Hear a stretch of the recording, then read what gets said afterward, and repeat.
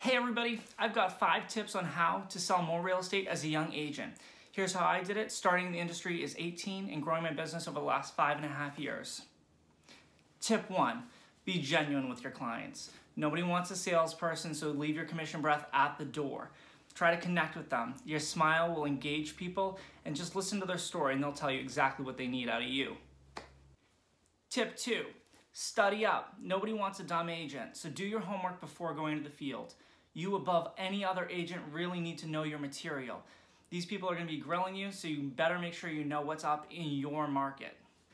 Tip 3, line yourself up with awesome professionals. From contractors to insurance agent, you need to have your core group of people that you love to work with and that you want to refer your clients to. Tip number 4, get social. This one should be easy for you if you're a younger agent.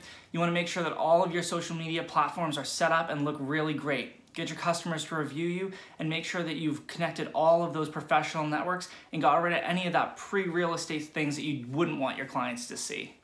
Tip number 5 on how to be successful in real estate. You got to let people know you're in real estate.